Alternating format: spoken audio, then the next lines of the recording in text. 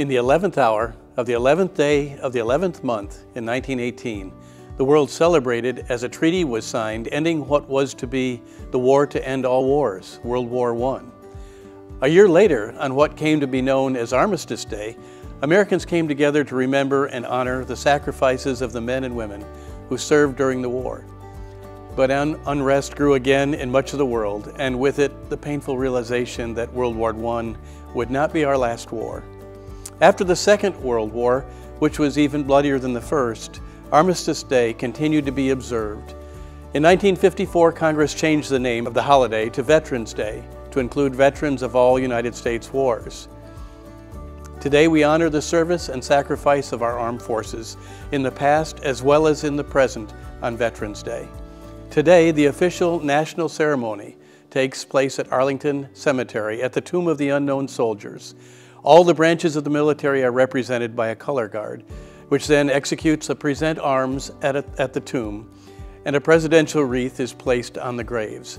A bugler then plays taps. Though I did not enter military service, I hold great respect for those who have and those who do. Our son-in-law just retired after 20 years serving in the Army Special Forces. My father was a plank owner in the Navy on the USS Larson at the end of World War II. Just a year or two ago, I recaptured this picture from his service, which is dated 1946. This past Sunday, we paused to honor all our veterans during worship services with a tribute. I really appreciate the way Suntree does this every year. It's truly moving. As each of our veterans' pictures flashes up on the screen, we see some of them in dress blues, others in fatigues, some standing next to the plane they flew or the tank they worked on, others at an active desk post or a medic station, each one doing what they were trained to do and to do well. And of course, we all enjoy comparing their younger picture on the left side of the screen to their more mature picture to the right. Some of us change appearance more than others over the years. Pastor Annette then asks our veterans to all stand together, and we applaud their service. The percentage of the Suntree congregation standing there, even during a COVID service, was truly overwhelming.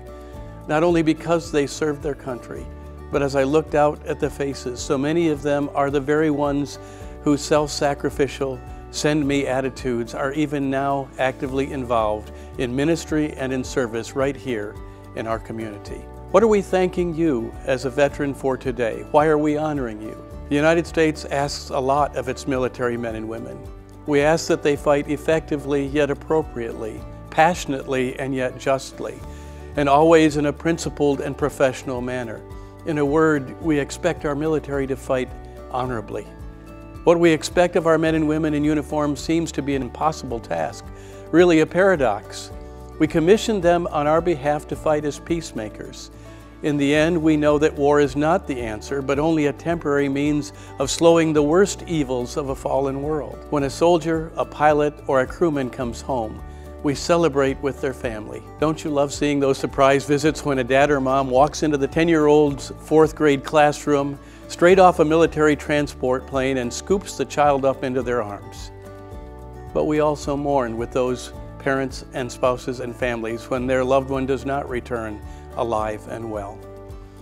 While still teenagers, many of you made your first big adult decision. Many have made that decision before you, many will make it after you. Before my time, many had that decision made for them. Today honors everyone who has made that decision. Today honors everyone who must live with that decision, and today honors all those who in various ways have sacrificed because of your decision. Thank you, veterans, for having taken up arms, not on behalf of yourselves, but on behalf of your country. Thank you for protecting this land from all threats, foreign and domestic. This is never an easy task. You have all faced life-changing hurdles and sacrifices, on and off the battlefield.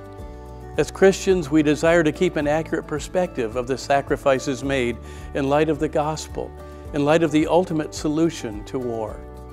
Because war takes its toll, not only the threat of injury or death in combat, but also the relational traumas that often accompanies long deployments, multiple deployments, or inconvenient deployments.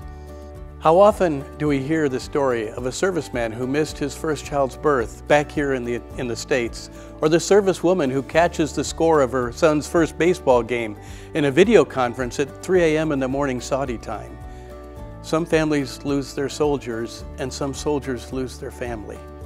Yet this nation's brave military and their equally heroic families carry on in the face of even these difficulties. And so, as the Apostle Paul urged Timothy, let us be people of prayer for all those in authority, and especially those who bear and have borne the responsibility of our nation's sword. In Romans chapter 13 and verse 7, Paul writes this: "Give to everyone what you owe them. If you owe taxes, pay taxes. If revenue, then revenue. If respect, then respect. If honor, then honor." We honor our nation's veterans by remembering their sacrifices. We also honor our nation's veterans by thanking them. But we also honor their lives by how we live our own. We've been born into an amazing country with unique and exceptional opportunities. Let's not squander our God-given gifts and personal talents. Instead, let's serve others, serve our community, serve our nation, and most importantly, serve our God. Happy Veterans Day to each of you who served.